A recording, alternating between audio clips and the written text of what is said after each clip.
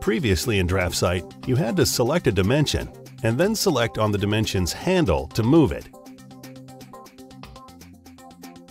Numerous steps were required to perform a simple operation. In DraftSight Professional and Enterprise 2018, you can now quickly move any dimension by simply clicking and dragging. To move a dimension, left-click anywhere on it. Hold down the mouse button and drag the dimension to the desired position. This applies to all dimension types.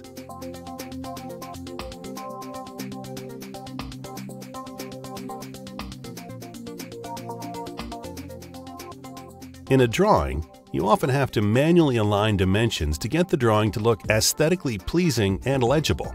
This can require a lot of work, and accordingly, an easier method was requested as an enhancement by many DraftSight users. In DraftSight 2018, we introduce a new feature called the Dimension Bounding Box to make managing dimensions a lot easier. First, we need to create a dimension bounding box. To do this, select your entities. Next, right-click and select Dimension Bounding Box. Finally, click on Create. Next, we need to insert some dimensions. If I insert a smart dimension on this line, a new icon appears. If I click on the yellow half, the dimension moves to the top of the bounding box.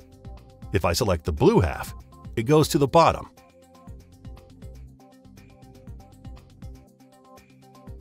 If I insert another dimension, the previous dimension automatically adjusts its position to allow for the new dimension.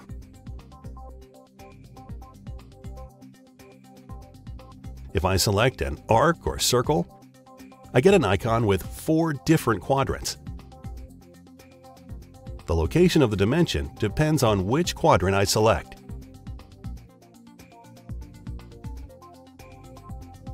As you can see, the new dimension bounding box makes the placement of dimensions in DraftSight a quick and simple task.